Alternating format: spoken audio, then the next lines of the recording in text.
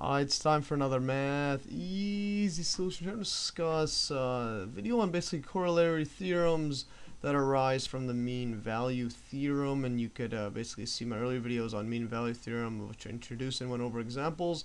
But basically, corollary means just adding upon or basically that build upon the main theorem here, which is mean value theorem. So quickly recap on the mean value theorem. Basically, if we have y equals f of x and the following is true, f is continuous on the closed interval a and b, f is differentiable on open interval a and b, then there is a number c in a and b such that you'll have it like this, where the derivative at c is equal to just rise over run f of b minus f of a all divided by b minus a. Like basically it's going to be the average slope of the interval. And so what this means is that a number c in between here, like this graph shows, has to have the same derivative, this f prime of c, as the overall, like from point A to point B slope right here. So this has the same slope as this, or the same derivative. So basically the mean value theorem can be used to establish some of the basic facts of differentiable calculus. And one of the theorems we can get from this mean value theorem is this Corollary Theorem 1, I'll just call it that. It's if f prime of x equals 0 for all x in interval a and b, then f is constant on a and b. Yeah, basically the way to understand this theorem, a good idea is to draw it first. So basically if we start at a to b right here, let's say we have f of a is right here. So that's f of a.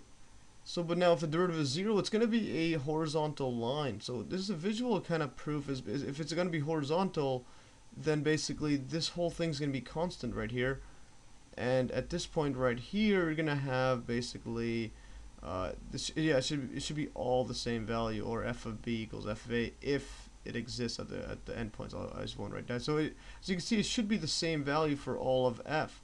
So f equals constant. As you can see, it should be like this, but to get a concrete proof we could apply the mean value theorem. So the first thing we should do is let's just pick any two numbers. We'll call this point right here x1, and this point right here x2 right here. So at this point right here, it's because this is an open interval at a and b, f does not have to exist, but inside it does. So at x1 to x2, that's going to be a closed interval right here. So x1 x2, this f exists right here. Yeah, it exists, or it's continuous at every point. Basically that's the same thing as existing. So now we're also given that derivative is 0 everywhere. So then basically in the open interval x1 x2, basically in this open interval the derivative exists. It could be closed, but it doesn't matter. Closed and open is the same thing. Open just means it doesn't have to be true at the endpoints.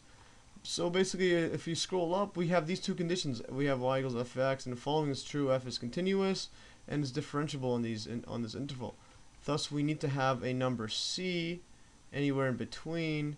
So the c right here, where we'll get f prime of c is equal to f of x2 minus f of x1 all divided by x2 minus x1. So basically our a and b we're just switching it over with this x1 and x2.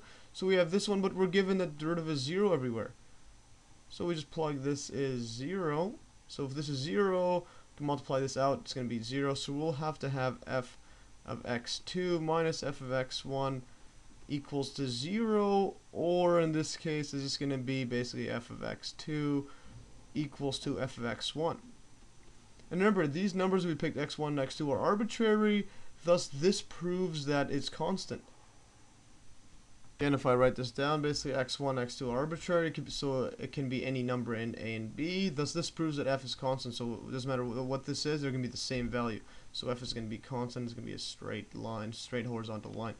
Yeah, and now a corollary theorem, we'll call Corollary Theorem 2, which is corollary to this exact theorem, which we just went over, states basically if f prime of x equals g prime of x for all x in an interval a and b, then f minus g is constant on a and b, and that is basically f of x equals g of x plus c, where c is a constant. So basically this theorem, we can grab this right from this one. This is dealing when derivative is 0, but now we're dealing with when it could be any kind of function right here. And the proof for this one is pretty straightforward. If we let capital F of x equals 2 f of x minus g of x. Derivative here is just going to be f prime of x equals 2 f prime of x minus g prime of x. And now we're given that they're equal, so we're subtracting by the same, so this just equals to 0. So if these equals to 0, then we have the exact same theorem right here where the derivative is 0 for all x in interval, then f is constant. So then in this case we'll have f is constant. Yeah, so f is constant, but we know that f equals 2, basically f of x minus g of x. So then these two values are constant right here. So these equals to a constant.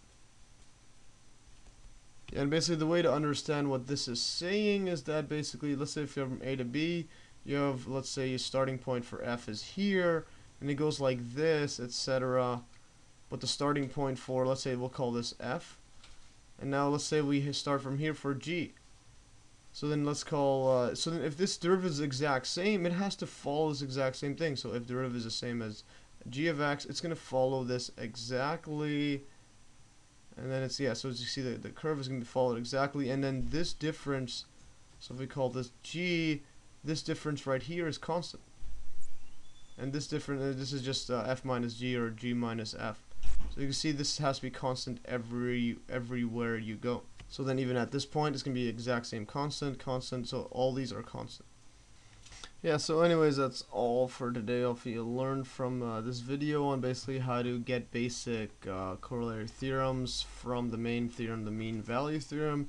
And like always, you can download these exact notes in the link below. And thanks for watching, and stay tuned for another math easy solution.